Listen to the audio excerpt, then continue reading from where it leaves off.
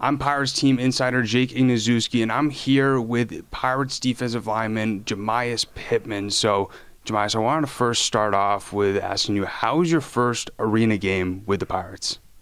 It was definitely adverse at first, nowhere near as planned, but the work I had to put in was, that was thought about a long time ago. So it was just different.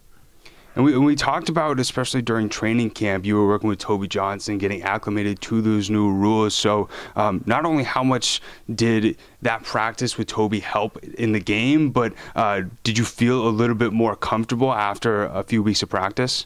Oh, yeah, of course. Like, I started to play faster.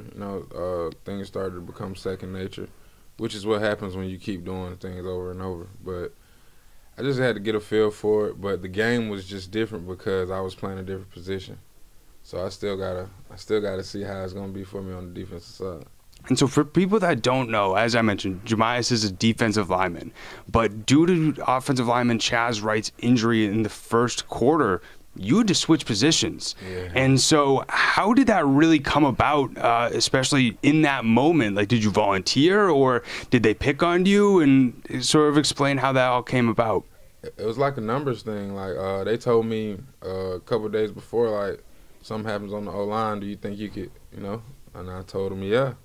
I believe, I'm a dog, so I believe in winning by any means necessary. So that's just what happened, and as soon as he went down, they turned to me, and I jogged out there. We got the job done.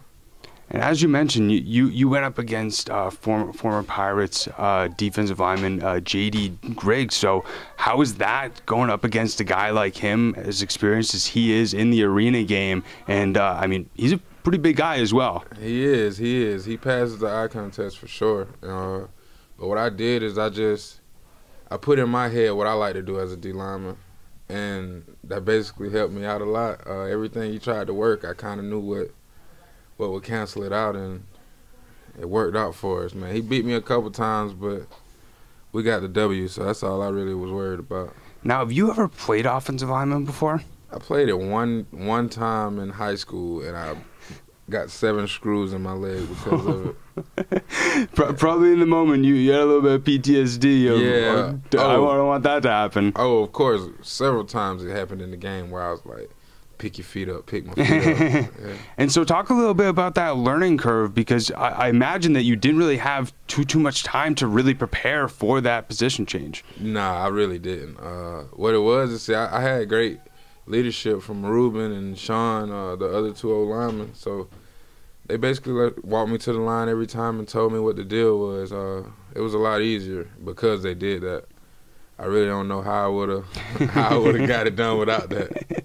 And probably after that experience, you have a little bit more respect for the offensive linemen for how tough their job is. Oh yeah, like once I got fatigued and I had to still stay in front of this dude, I was like, yeah, bro, it's a lot more than I thought it was. And then after the game, you were named the player of the game. So what was sort of your reaction when you found that out? Really, I didn't know, man. I was just playing to win, to be honest with you. I knew before the game that I was going to give it all I had, and that's what came up. That was the outcome. I didn't plan on it. And then lastly, just ultimately, when you saw the ball go through the uprights from Josh Gable's game-winning field goal, what was the reaction? It was like, okay, we got by this one. We got to play better. Let's play better. Let's make it prettier. That's what I was thinking. Perfect. This is Jamiyus Pittman. I'm Jake Ignazuski, and really appreciate you watching.